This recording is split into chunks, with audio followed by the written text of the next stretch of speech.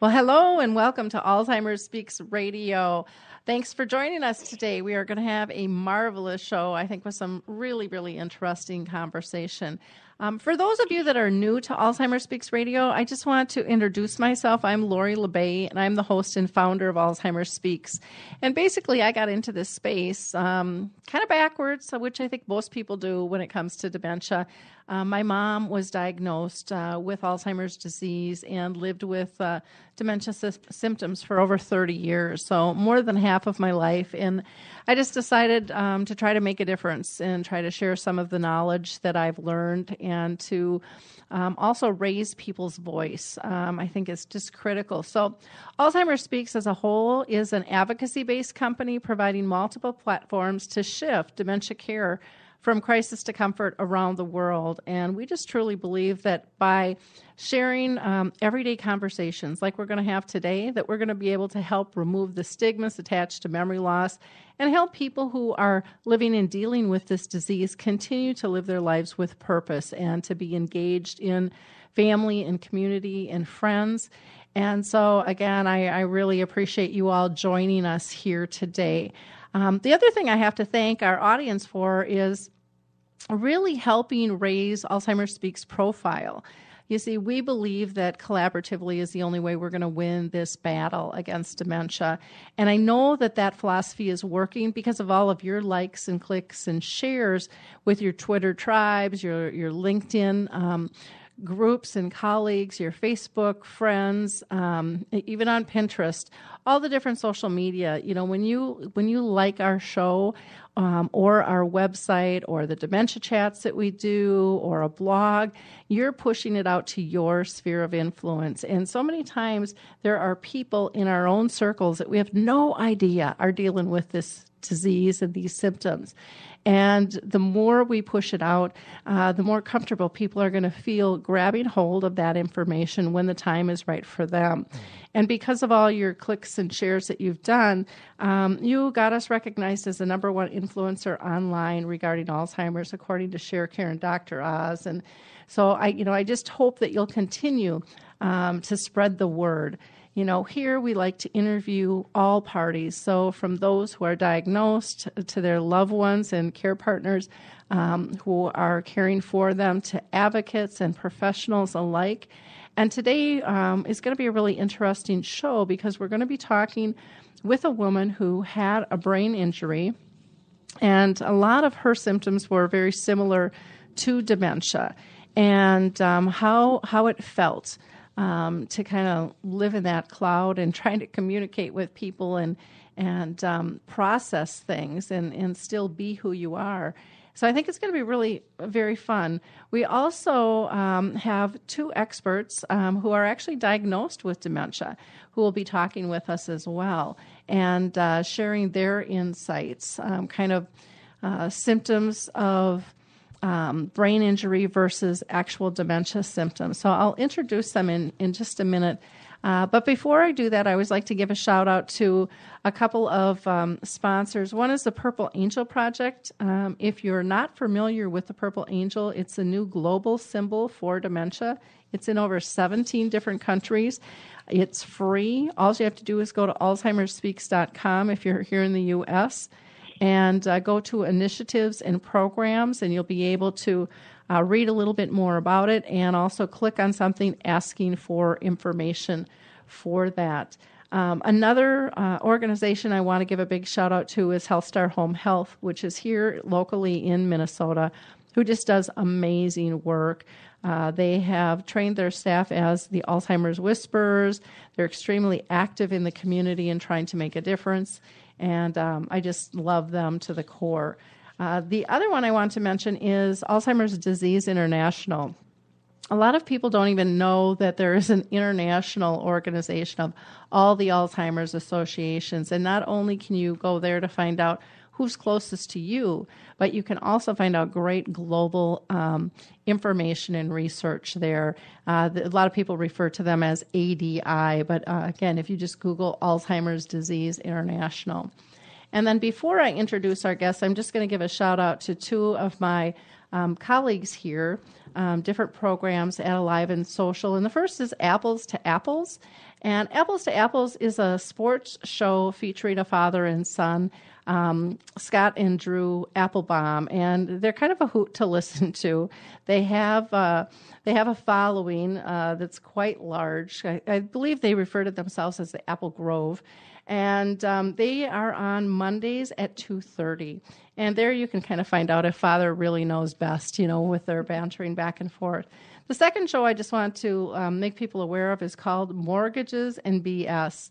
And there you're going to find on Thursdays at 4 o'clock great information about local mortgages with Tom Smith. And you're also going to hear from radio personality BT. And they'll discuss more than just mortgages and home ownership. They get into everyday events that are going on around the world as well. But again, lots of great information and resources, as well as some fun banter there. So let me go ahead and introduce our guest today. Suzanne Rabuse is a wellness consultant and coach who combines her experience in mental health education, corporate training, and legacy structuring with her personal understanding of recovering from a brain injury. Her recent experience has been with veterans and also a dear friend diagnosed with cognitive impairment and PTSD. And she is really a person who seeks to inspire people and in the possibilities for caregivers and those in the community that are dealing with any type of disability. And I think you're going to find her conversation really fun and inspiring. Expiring, I was going to say. Oops. Yeah, no, inspiring. So welcome, Suzanne. How are you doing today? Good. Thanks for having me. Well, good. In addition to Suzanne, we have two of our experts from the Dementia Chats program that we do, which is a webinar we do on the second and fourth Tuesday. And both Harry Urban and Michael Ellenbogen are diagnosed with dementia, and they just are profound in terms of their insights and their ability to communicate what it's like to have dementia and how to really help people live as well as possible and, maneuver through kind of the minutia sometimes that, on any of our journeys, we have. And they just bring such hope and advocacy. So welcome, Harry. How are you doing today? I'm doing fine, Roy. Having a good day today. Thank you for having me. Well, good. And Michael, how are you doing? Doing really good, Lori. Thank you for having me here. Well, good. Well, I'm going to go ahead and start just asking Suzanne some basic questions, and then I'll be pulling you guys in to see what your thoughts are, because I think there's going to be a lot of overlap in terms of symptoms, and there's probably going to be some differences as well. And I just think, the more we can talk about all this, the better off we'll be. So, Suzanne, for yourself, in terms of, I always ask guests, have you been personally touched by dementia with family or friends that have actually been diagnosed with the disease? Right. And most recently, a dear friend of mine, about 4 years ago, just started behaving differently.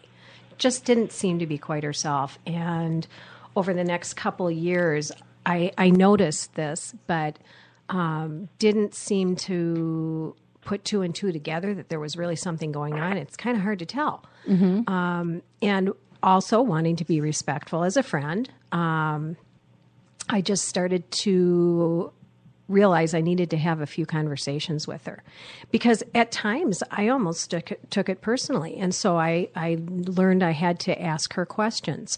One of those was, have I done something to offend you? Mm-hmm. Because she wasn't calling me like she used to. And when we did talk on the phone, she didn't seem to want to talk so much. And we used to talk on the phone all the time. So this was a real change. When I finally had that conversation, she used less words to say, no, you haven't offended me. Mm-hmm. And she said, no, everything's fine. about like that. Okay.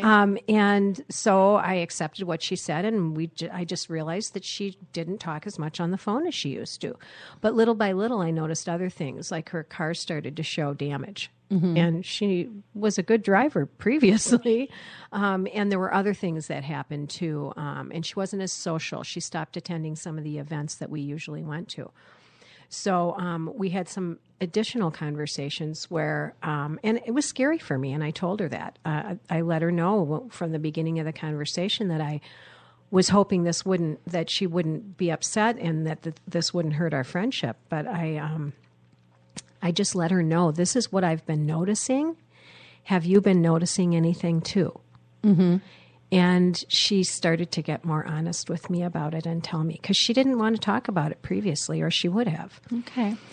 I'm going to just throw over to Harry and then to Michael. In terms of how a friend handles that, it sounds to me like it was kind of a nice way that you were trying to be supportive and yet honest. Harry, what are your thoughts in terms of being a person with dementia? Because I know so many times people say, you know, friends and family kind of fall by the wayside and you can't always have honest conversations with them. What are your thoughts about for a friend who is maybe noticing some signs? What is a good way to be able to approach that topic? I think you have to realize, Lori, that living this disease, we get very quiet because as the disease progresses, we kind of turn inward to ourselves, and we do that because we feel safe. That's a safe place for us. Now, when somebody else looks at us, they might think that we might be standoffish or we don't want anything to do with them, but that's not the case at all. It's we grew within ourselves, and we feel safe there, and we're hesitant to come out.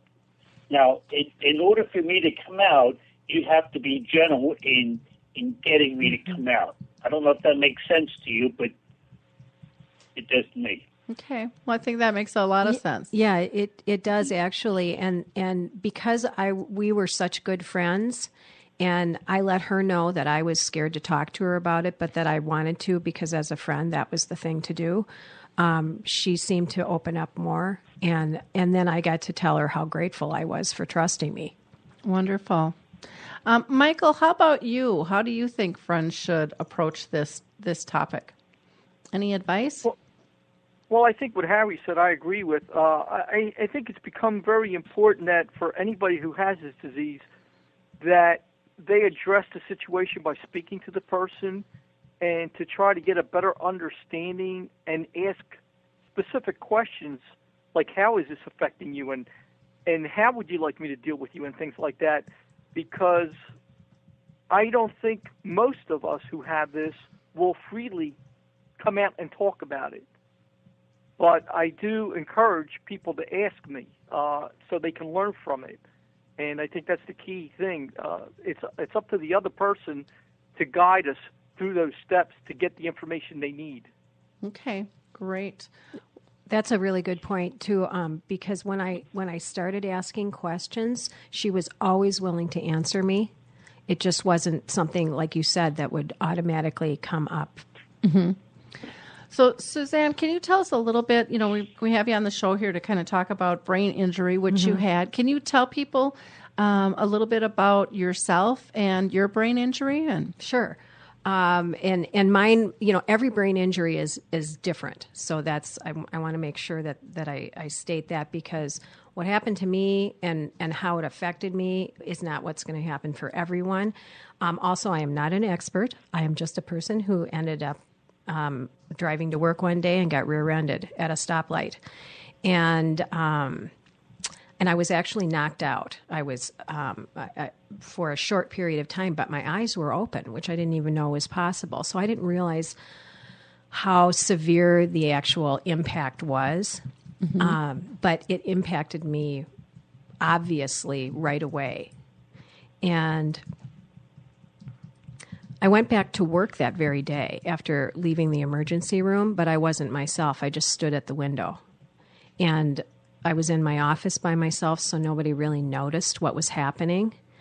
And what they say with brain injury is that when you have a concussion, which I did have, that you need to rest. But nobody told me that day because I don't know that they did enough tests to really find out that I had a concussion and that it was as severe as it turned out to be. The brain injury for me actually impacted me in such an extreme way that I ended up leaving work. I had to take a leave of absence because projects that I had designed, I didn't understand why we were doing. That afternoon of the day that it happened, I couldn't get on the computer. I didn't remember how to do that anymore. So I had immediate memory loss, which is real common, and it was both short-term and long-term because I also couldn't remember my parents' phone numbers. Another thing I've found out recently is that brain injuries get worse over time. So I wish I'd known that at the time because I saw it happening and it just got real scary for me. I think injuries were handled a little differently back when mine happened. It was 25 years ago. So times have changed, which is good. And there are many more services that actually help people when they have that kind of an injury. But do you want a couple other examples of what happened with me? That'd be great. Okay. Let's see. I told you I couldn't remember my parents' phone numbers, which they'd had for like 10, 20 years, something like that. But I didn't recognize people anymore. I would go grocery shopping and set things on the counter and then go to bed and come out the next day and all the meat would be ruined. I wouldn't understand social cues the way I used to. I stopped being able to handle being in a room of several people. And I used to train people all over the country, and I did presentations for hundreds of people sometimes. So these were big changes for me. I also started to get scared of traveling, and I noticed one day, in fact, this might be one of the best examples I can give you about how the brain slows down. I was driving home from an appointment, and as I was driving, I realized something was wrong, but I didn't know what it was. So I just went, something's not right here. Oh, there's a car coming toward me. I wonder if I should move. I wonder if I'm on the wrong side of the road. I think I am. I think I should pull over to the side. And I did. Now, what I just described normally happens like that. I just snapped my fingers, for those of you who didn't see my hand. But that's not how my brain was working anymore. Everything was slowed way down. And I don't know if that's what happens to patients or people who have been dealing with dementia, but that's what happened with me with my brain injury. Michael, do you want to answer that? Do you feel like that with your own mind at times? Do you have that kind of pause? Well, I could relate to most of what she said, but not her driving experience. I don't think it actually happens that way for me. I think the problem is we can't process multi things at one time, and that I can relate to. If you're working on multiple tasks, you can't just think of them as you would have once been able to think of multitasking at one point in time. Think of 3 or 4 possibilities all at one time and figure that process out. You have to do one at a time and concentrate on that one. So from that perspective, I can correlate it to that, but not where she described as doing each step individually and doing that. But that's what happens when I do normal projects around the house. I may be able to focus on one part of something, the task that I need to do, and I might have skipped another task because I wasn't thinking about it, and I can't think of all the different tasks involved. And that's one of the reasons I don't like to do painting anymore, things like that, because it involves many different tasks of thinking, and I don't always think of all of them. Okay. How about you, Harry? her description of driving, or kind of that pause in between steps. Is that something that, because everybody with dementia is different, everybody with brain injuries is different, but I think it's just a good conversation to have. Have you had any of those kind of symptoms? Yes, absolutely. Now I don't drive anymore, so simply because I'm an unsafe driver. Now, why I say that is I have a tendency to drift to the right. Okay, so if I'm driving down the highway, I might drift over in somebody else's lane. Okay. Things like that. If I come up to a multiple lanes, I can't decide which lane to be in. Even though I know if I'm going to turn left, I should be in the leftmost line or lane. But at the time, I'm not processing that. Now, I think if you have a TBI, it depends on what part of the brain is injured. Mm-hmm. If the part with motor skills and things like that, that's going to be different than me, because being diagnosed with Alzheimer's, the part of the brain that affects me is the part that does memory, things like that. So I have a harder time processing thoughts, and so even though what she described in driving, I would probably have the same thing, but for different reasons. Mm-hmm. Okay. Anything you want to add, Michael? No. I think what Harry said is right. I think it's very different. In one case, she received a bang to the head, where for us it's very different. That it's something that's slowly happening over time. And I guess in her instance, it was an instant thing, where for us it's a gradual progression to that. Mm-hmm. So that in itself would be scary. I mean, it's one thing when you're slowly building, you're starting to forget things, but all of a sudden to go from one day being able to do everything, and then all of a sudden you can't do everything. I mean, that's got to be pretty scary. Mm-hmm. Yeah, it was scary, and it actually did get worse, too, over time. So I saw myself lose my balance, and I started falling down and skinning my knee, things I hadn't done since I was 5 years old. And right away I'd want my mom. I'd think, what's wrong with me? Why would I want my mom? I'm in my 30s.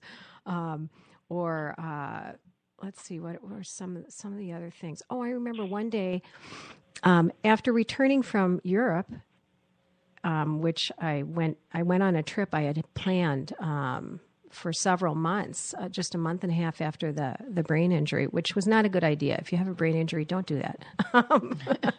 It was very hard. But I was at my sister's on the way back, and she told me there were apples in the refrigerator. And I went to the fridge, and I couldn't find them. And I went back to her and said, I can't find them. And she said, they're right in the front on the top shelf. So I went back and looked again, and I still couldn't see them. So I went back to her, and she looked at me, and she's like, they're right on the top shelf. She got real impatient with me, and she walked over to the refrigerator. She opened the door, and she pointed to the top shelf in the middle, right in front. And there were 2 green apples. Mm-hmm. But I could not see them before because my brain would only go to red apples. So to me, they were not apples. Okay. And and mine was a closed brain injury. In other words, I didn't actually hit something on the outside. It's that my brain sloshed inside. Mm-hmm. And so mainly the front left cortex was impacted. So decision making, I had a lot of trouble with decision making. I can relate to what you were talking about there with whether or not to turn left or right. That day I told you about with the driving, that's the day I stopped driving for about 2 or 3 months because I was afraid I might hurt someone. And I didn't always understand what was different with me. Mm-hmm. Other people sometimes would tell me. Okay. Now, you had said, that you took a trip out of the country. Mm-hmm. Were there, apparently there weren't red flags for you. Were there red flags from other people? Did they make comment or did they just look at you going, from the outside, you look okay? Well, I looked great. I looked fine because I didn't have any outside physical injuries. So most people didn't realize that there was something wrong with me. I almost wish I had, because then they would have been maybe more concerned. And everyone was used to me traveling. I used to travel for work all the time. And I was used to me doing that. So I thought, well, I should be able to do this. But once I got over there, it was a whole nother story. And I managed to do it, but it was very stressful for me.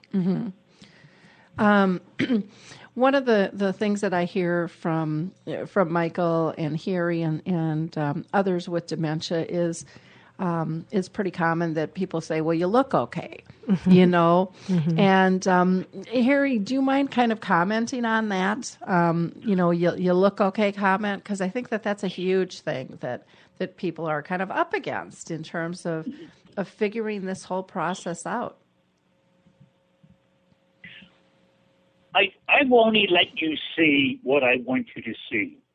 I don't want you to see my dementia. That's why when you look at us, we don't do anything out of the ordinary that you're going to notice it, because that's why we do look normal. I mean, it's a part of the brain that we're processing things. That's what our problems are in that field. So, of course, when you look at me, you're not going to see a physical change in me. But when you talk to me, when you sit down and talk to me, then you can start seeing that I have problems with certain areas. Maybe I have problems finding the words I want to say, things like that. And if you understand this disease, you pick up on that right away. But for the layman that doesn't know very much about dementia, they will never ever pick it up. I mean, it's just like, okay, he's getting home. You know, we can overlook that. How about you, Michael? Any comments on that about how people view you, kind of looking from the outside in? You know, do they really see what's going on inside, or do they just go, well, he's dressed well, he looks fine?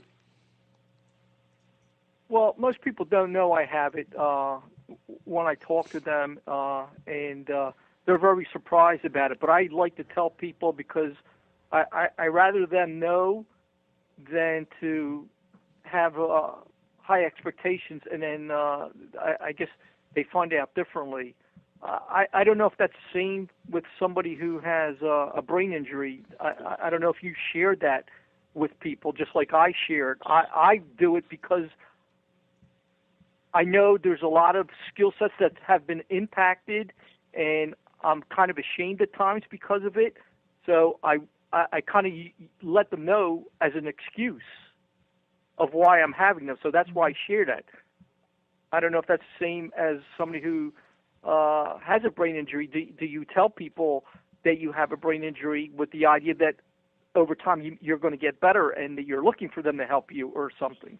Well, that's a really good point. And I have to say, initially, I didn't tell people because I didn't really understand everything that was wrong with me. And so I just figured I'd get better like in a month. But after a month, that's when I had to take medical leave. And then I figured I'd be better in 2 months. And I can remember that day with the apples. Everyone was used to me being, very self-sufficient, independent, high functioning, and intelligent. And my sister looked at me that day, and she didn't mean anything by it. But she's like, "Why are you acting so stupid?" And all I did was start crying because I couldn't answer that question. I didn't know. And it didn't make sense to me that it was from just getting rear-ended one day on the way to work, because to me, I looked fine. So I couldn't understand why this was still happening. So that's a really good point. And I wish I had told more people, but I lived by myself at the time which was very unfortunate because it kind of left me floating around. There weren't people checking in on me regularly, and my friends traveled a lot like I did.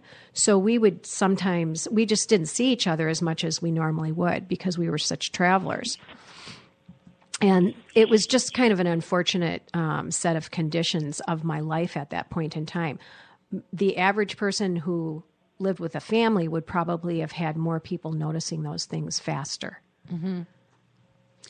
So let me ask Harry and Michael this question. When you first started noticing symptoms, did you tell anybody at all? I mean, even prior to diagnosis, Harry?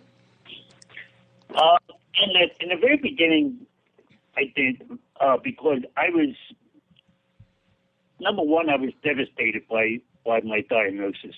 Mm-hmm. I put myself in that end stage without realizing that there could be a lot of time in between. Mm-hmm.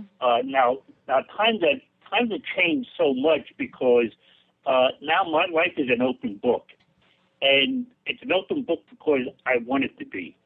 I want people to look at me and say, he's had dementia for 12 years. Almost next week will be 12 years. If he can do it, I can do it too. Mm-hmm. And that's why I do it. I try to lead by example. Now, everybody's different. We all know that. But I know so many people, after I'm talking someplace, so many people came up to me and they said, Harry, you look normal. Thank you. And they said, I can't believe that you had dementia for 12 years. That gives me hope. Mm-hmm. And that's my message I'm trying to get out. Okay. How about you, Michael? When you first started having symptoms, did you share with people or not? I did, Lori, at the very beginning. I was a perfectionist, so I realized early on that something was not right. I didn't know what it was. I mean, I didn't know I had dementia. I didn't know I had Alzheimer's, but I knew something was not right. And I would seek to tell others about some of the issues and get some of their feedback. And most of the time, people just kind of came back and blew it off and said, oh, this happens to me too. And I kind of just blew it off, for the longest time, thinking that it was just normal and other people were experiencing the same issues. It wasn't until probably about 5 years, 6 years later, after going to doctors and everything, that my wife was finally starting to see some of those things. Even though I had told her about some of those things and we were going to doctors, she really didn't see all those problems. It wasn't until later on that she was able to start to piece all these different things that were occurring in my life as part of the problem with dementia, rather than really knowing it was a problem at that time. Like, for an example, I used to do all the planning for our vacations and everything. Well, I slowly started giving her bits and pieces of that responsibility to her over time. But it was a slow process. Mm-hmm. I never thought of it as because I had the dementia that I was doing it. But now that we go back and look at it, that's exactly why I was doing it. So mentally, I wasn't doing it purposefully, but I was doing it because my skill sets were being impacted, and I realized it, and I just was slowly turning that functionality over to her without really knowing I was giving it to her because of my, problems. Mm-hmm. Interesting. I think, it's, I think this is just an important conversation about how do we approach things, in a respectful manner, and even if somebody has issues, like your sister saying, why are you doing such stupid things? I mean, how painful that had to be when you don't know. You might not even realize you're doing things different, and then to be told that they're stupid. And I'm sure your sister didn't mean it in a hurtful manner at all. But these this is a big conversation. Well, and keep in mind, too, my family hadn't even been around me. I was just visiting at home for a couple of days, so they had no idea how severe this was. And I went back to to Denver. I was living in Denver at the time, and they continued not to be relatively uninformed. In fact, just the other night at our Christmas celebration, one of my sisters said, "You had a brain injury?" And I thought my whole family knew. But I did start telling people later, and I was living out in Denver, and so people out there knew, but I also didn't want that to become the story of my life. I didn't want to focus on that and what was wrong with me. My goal was, how can I heal, or how can I accommodate or adjust to this change in who I am? Okay, which makes a lot of sense. I think it is kind of almost comical, though, that you had a family member who didn't even know. I know, and even now, and it's been like 25 years. Yep. But I can see that happening in my family, you know, because it's not that big of a deal. It's just they don't understand the impact of it. And I looked fine. Yeah. And I mean, you're traveling out of the country, so what could be wrong? Exactly. You know, how did that go for you, traveling out of the country with a brain injury? Well, like I said, don't do it. I lost a few things while I was gone. I got a little bit confused, but it also forced me to ask for help, and I wasn't a person who usually asked for help. So I now see that as a real positive thing that came out of having that injury. I've recovered most of what I had, but I think in many ways I'm a better person for all of it. I think I'm a kinder person. I can even be more patient, way more patient than I used to be, because I used to operate at such a fast pace, and now I can operate faster than I did after the accident, but I don't need to anymore. Before, I thought that was part of how I needed to be. And so I hope I'm a much more compassionate person now, too, and less judgmental, because there's so much we don't know about other people, and it's taught me to ask a lot more questions and reach out for help when I need it. Okay, well, that's interesting. Harry, do you think that having dementia has changed your life in terms of how you look at the world? You know, like Suzanne is saying that she feels like her brain injury has made her more compassionate. Do you notice any difference? Absolutely. I hate to say it, but it's the way I feel. That I feel so blessed because of the lessons I've learned living this disease. Now, why I say that it is in my prior life, I was a workaholic, and I wasn't focused on what's important in life. And my disease has slowed me down to a point where I was forced to look at myself, and I was forced to make a decision that I've lost so much. Am I going to keep losing things? Yes. Am I going to adapt to these changes? Yes. And I think that the things I've learned is it just makes me so happy because I see things completely different than I did before. Mm-hmm. How about you, Michael? Do you think the disease has changed your outlook on life, or what are priorities to you? It definitely has made me more compassionate, and also the sad part with this disease has also changed my behavior to a point that I've become a Dr. Jekyll at times, because I snap out, and that's uncontrollable. So, on the one hand, there's good that came out of it, but on the other hand, there's bad that came out of it. Mm-hmm. The one thing I do notice, I'm more sensitive to people with disabilities now than I ever was.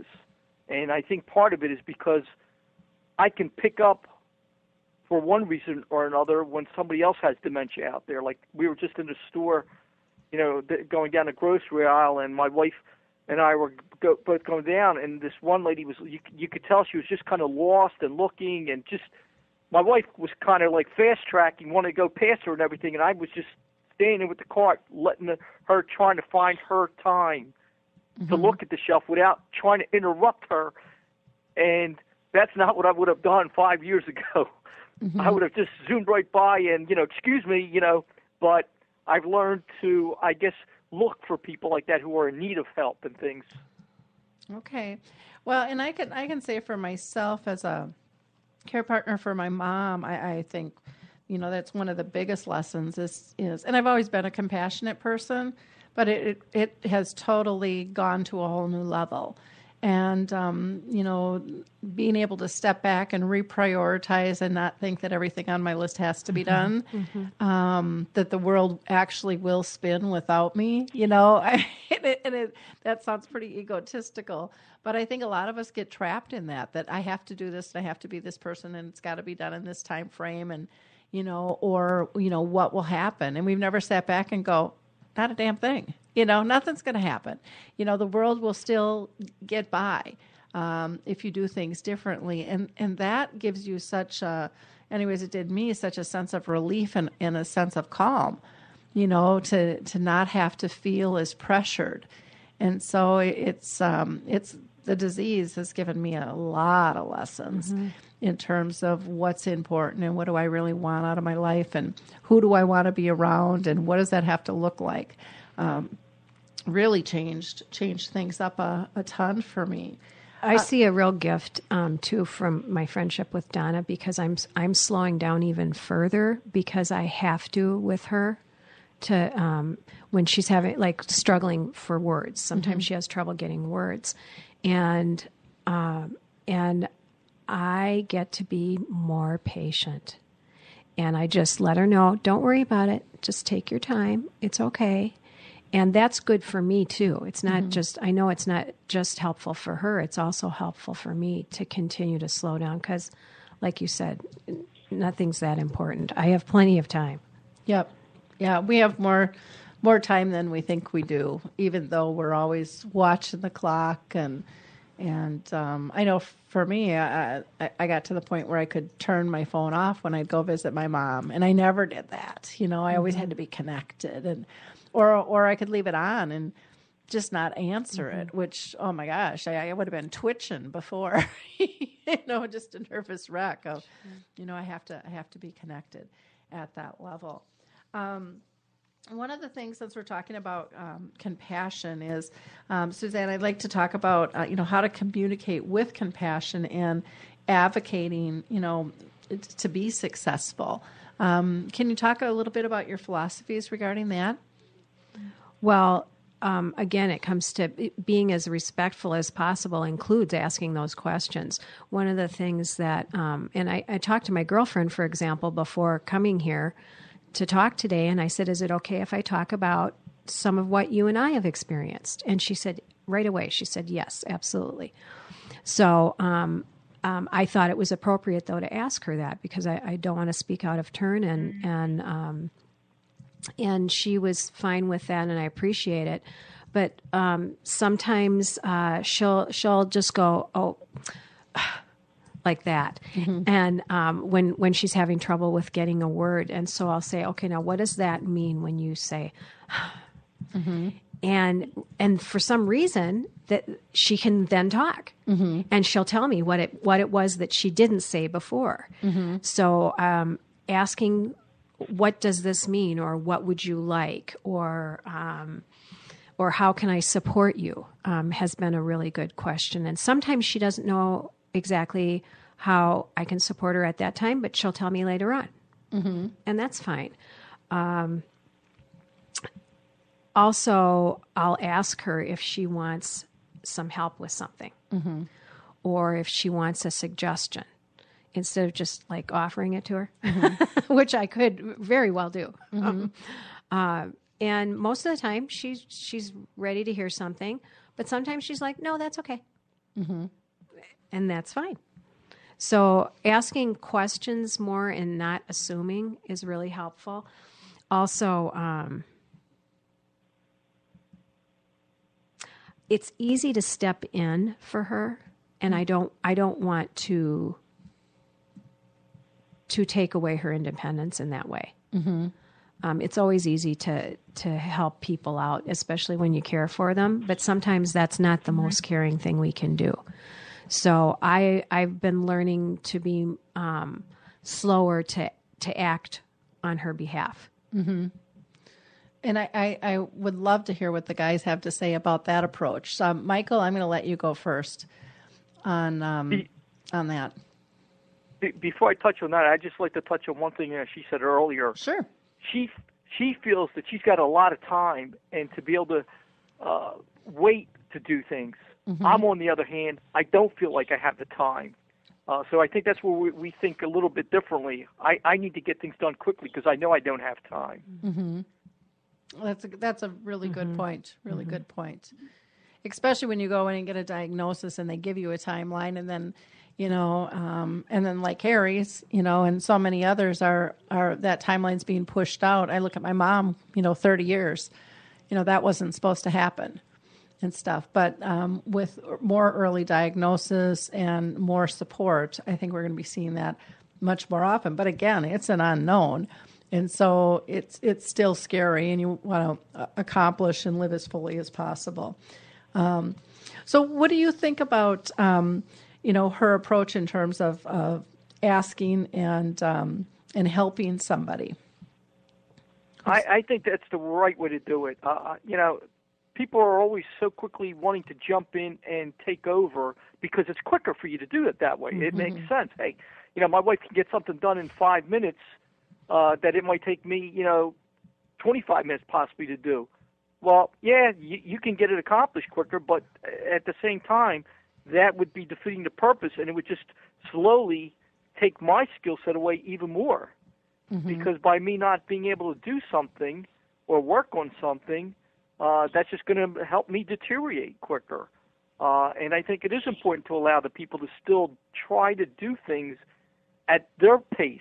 Mm-hmm. And even if it requires some guidance and some extra help along with them, but you should allow those people to try to do that. Unless they plainly say, hey, look, I can't do this, help me, then step in and do it. Mm-hmm. Harry, how about you? Do you agree with what Michael is saying? I think Michael is right on. I think our care partners handicap us by doing too much for us. Mm-hmm.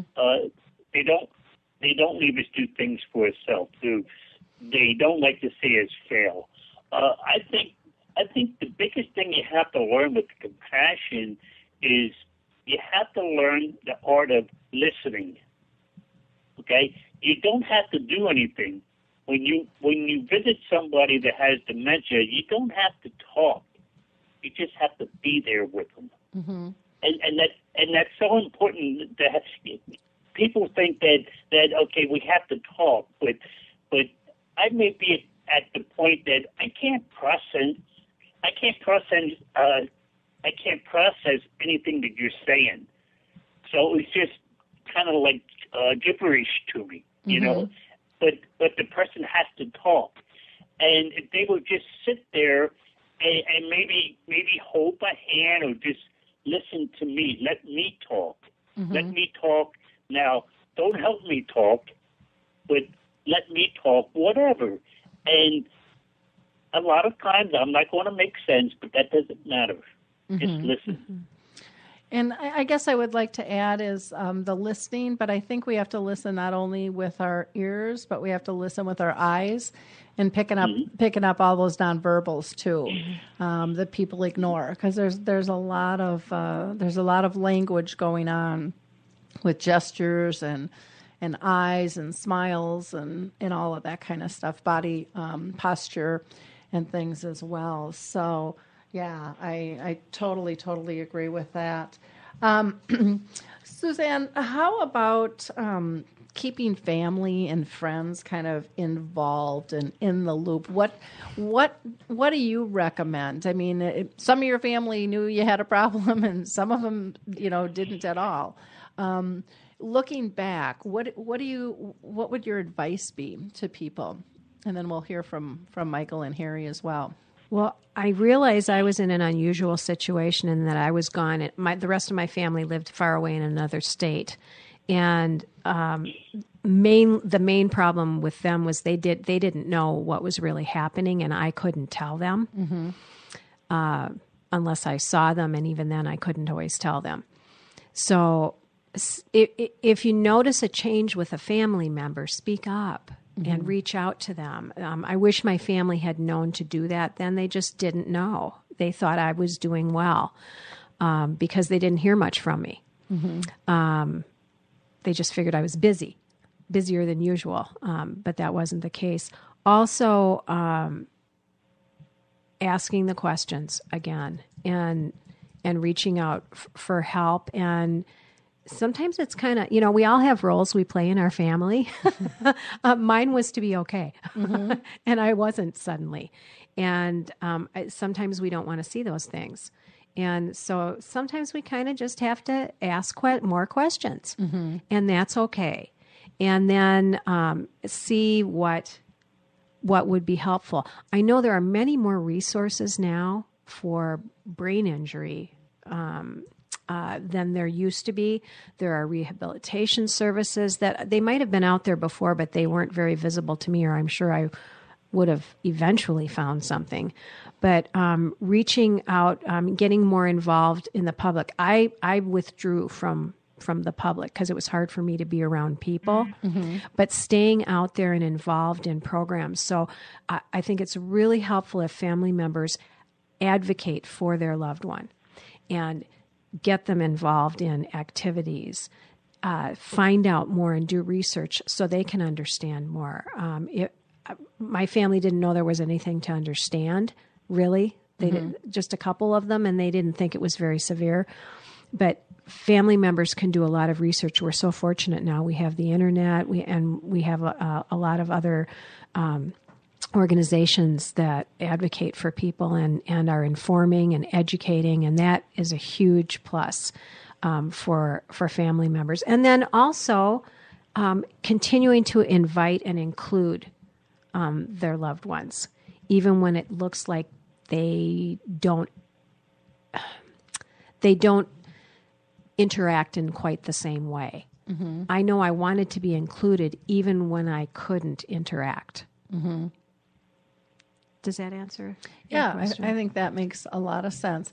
Michael, is there anything that you would add to what Suzanne is saying, or maybe thinking of ways that it would be better to, for you in a different fashion to connect with family?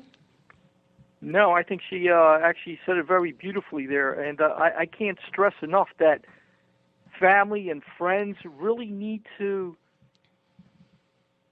be aware of these minor changes that they see in people, because these minor changes that we sometimes just overlook, these are probably changes that are actually occurring that we could help identify to the person that there's something actually going on wrong.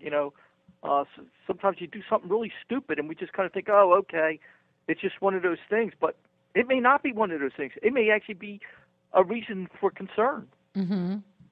Exactly. Harry, how about you? Anything you want to add there? I see it a little bit different, Lori.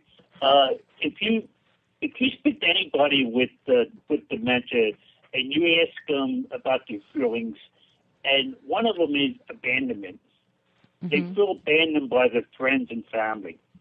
Now, there's a reason why they abandon you. Maybe they don't understand the disease. Maybe they can't cope with it. There's all different kind of things. But speaking for myself, I can't reach out to the people that abandon me because it hurts too much. Now that's the message that I'm trying to get out to the families, that you don't know what you're doing when you abandon your loved one that has some form of dementia. Because we cannot recover from that. I mean, it's not like you kiss and make up. That doesn't happen. Once you feel that abandonment, it's never the same. Michael, any comments to what Harry just said? No, none at all. Okay. Well, great. And can I add just two concrete pieces, or are we running out? No, go ahead. Okay. There, just because of the work I've done with people on legacy from some of the other work from my past, making sure that. All right, here's an example. My girlfriend she went in for no apparent reason, just decided to change her passwords on her accounts. Well, at least that's what her family thought. And when I asked her why she had done that, she said because she couldn't remember her passwords on her accounts, so she had to change them.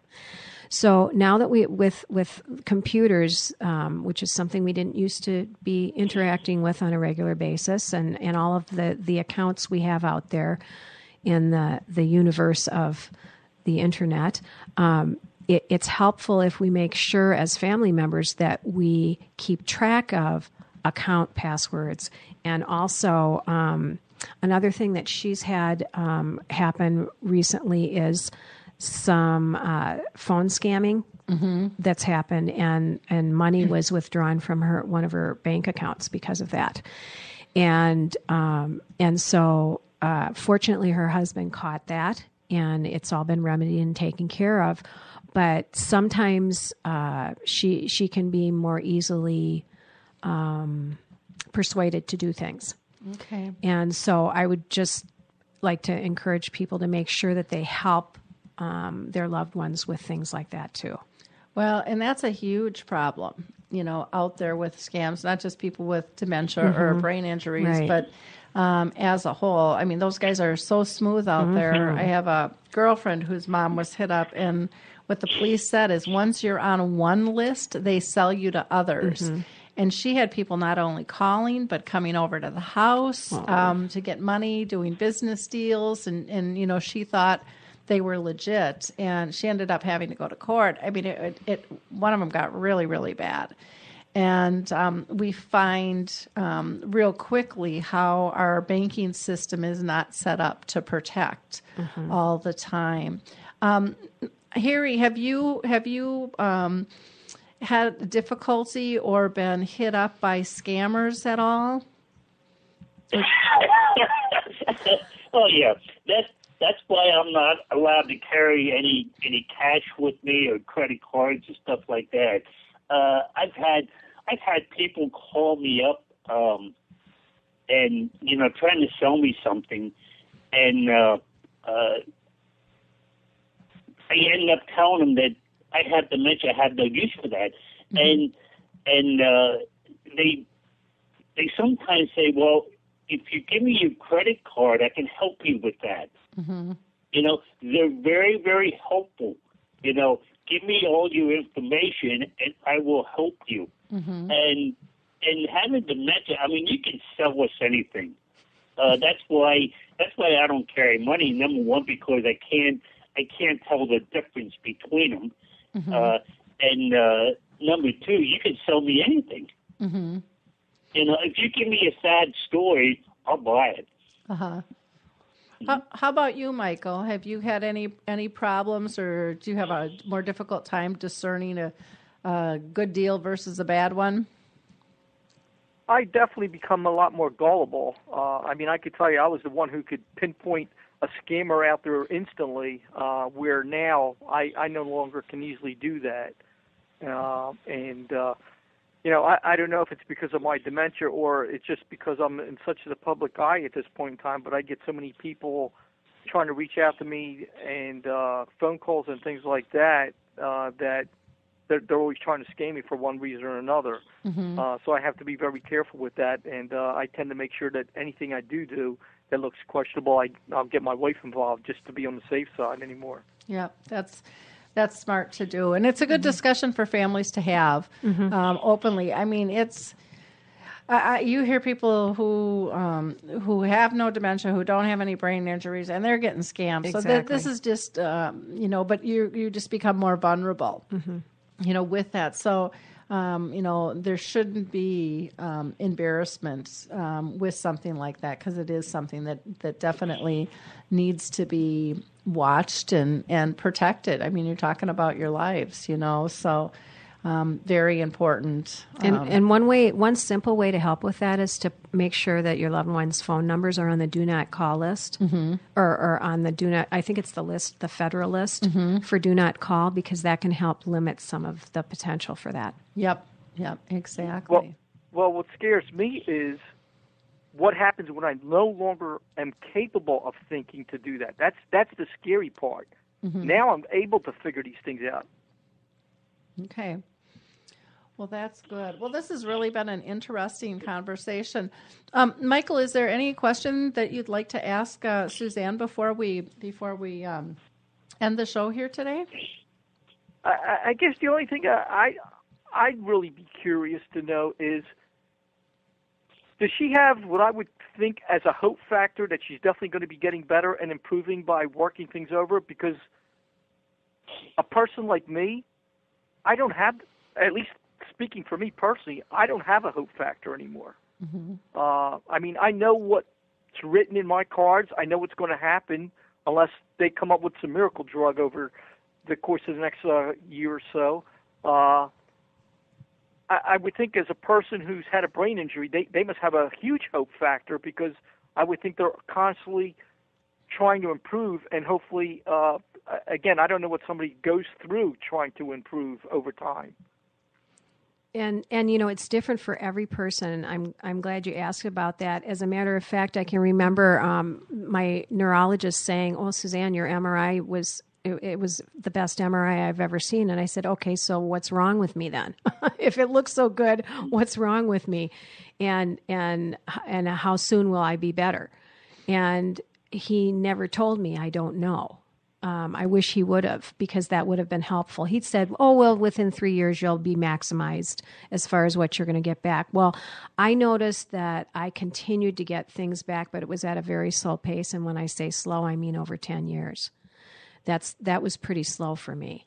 And I am fortunate. I regained more than most people, or a lot of people do.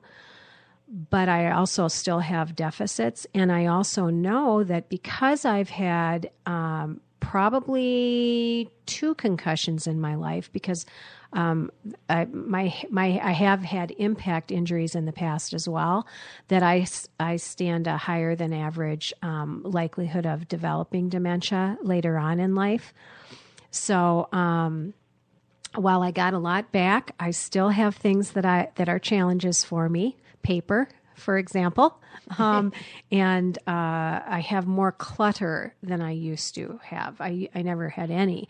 Now I have less than I previously had since the accident, but I don't know that I'm getting any better, but I don't think I'm getting worse anymore. And for a while, I got progressively worse.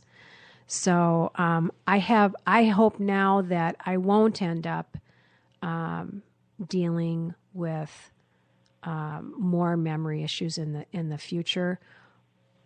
But if I do, I have a lot more information than I had the first time. And I have a wonderful example from Lori and you gentlemen and my girlfriend and so many other people that I'm meeting through the Memory Cafe that I'm attending, and a lot of the other activities that I'm doing. So I do have hope, but it's hope that that I might get lucky again and not end up with more loss. Okay, wonderful. Well, thank you, Harry. Did you have anything that you wanted to ask Suzanne before we sign off? Just one thing. I think this is a wonderful conversation. I think it opened up the doors for a lot more conversation about that, because we don't talk about brain injuries. Very very seldom does anybody. Well, that's fixable, and it's not. It's not fixable. People with brain injuries have the same problems, with similar problems than what we do living with dementia. And I think conversations like this is very important, because people get to know what it's like to have a brain injury versus having dementia. Yep. And you find out they're so similar. Mm-hmm. Yep.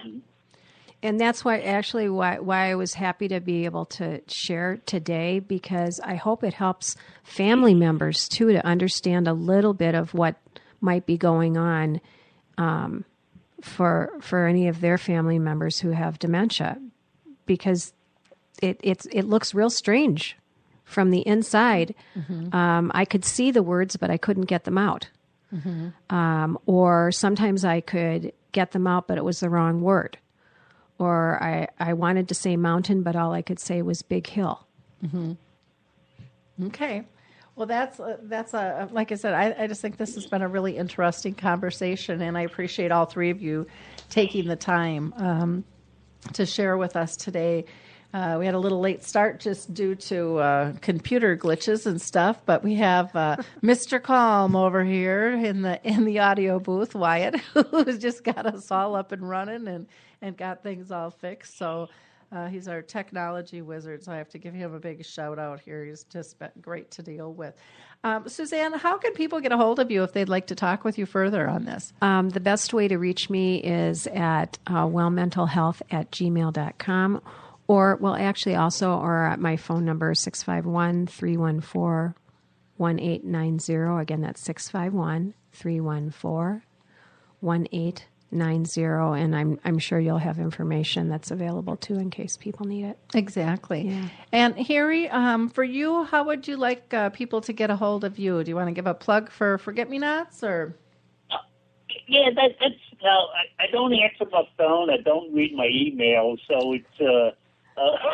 I depend on somebody else to be able to get in touch with me, or let me know somebody's trying to get in touch with me. But do Forget-Me-Not is the best place. Okay, and Forget-Me-Not is a closed group on Facebook. You can always go through me as well.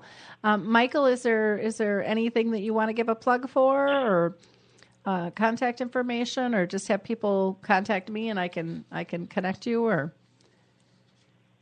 Well, they could reach out through my website if they like, michaelellenbogenmovement.com, and through that I have a contact page on there. Okay, wonderful. Well, again, thank you all so much for your time today. It's been a great conversation, and hopefully it'll hit a lot of ears around the world and help a lot of people. If you didn't listen to the last show, we had Dr. Richard Finker on, and we were talking about improving lives with dementia through technology is one of his specialties. Next week, we're going to have the director of the film You're Looking at Me on, and so that'll be a fun conversation. Our next Dementia Chats will be January 12th, and we're going to be using the Zoom platform for that. We just had our last one on the 22nd, and I'm still working on getting that posted. I have to do things a little bit differently. And so I'm working on trying to figure that out. But we'll have it all down pat by the 12th and have things up and running. If you are looking to go to one of the movie screenings of His Neighbor Phil, I'm going to be out in Seattle in February. We're going to be doing quite a few premieres out there. We're also going to do one January 24th here at Polar Ridge Senior Living. So just give me a shout out, or you can visit the website to get more details on that. Past blog posts I want to point out is we've just gotten some beautiful comments by a poem that was written by Rita Gerard called Mama's Hands. And it's just a really touching poem about her mother and reflection of her hands and who she was throughout her life. And what she meant to Rita as her daughter. Let's see. We had another post just talking about remembering the holidays aren't about getting gifts or getting presents. It's really about being present with one another. And we touched on that today about that whole slowing down and just really engaging and being respectful and not having to move at such a fast pace. I want to wish everybody a happy new year, and we'll talk to you next week. Thanks again. It's time to rethink, renew, and reimagine retirement. Hey everybody, Jared Sebesta here, host of Retire Repurposed. Now, this podcast is about the non-financial parts of retirement, which many times can be even more challenging than the financial. We believe retirement is not the end, rather the beginning of what could be the most impactful, purposeful, and fulfilling season of a person's life. So don't retire, become repurposed. To listen now, search Retire Repurposed on your favorite podcast platform, Senior Resource, or Life Audio.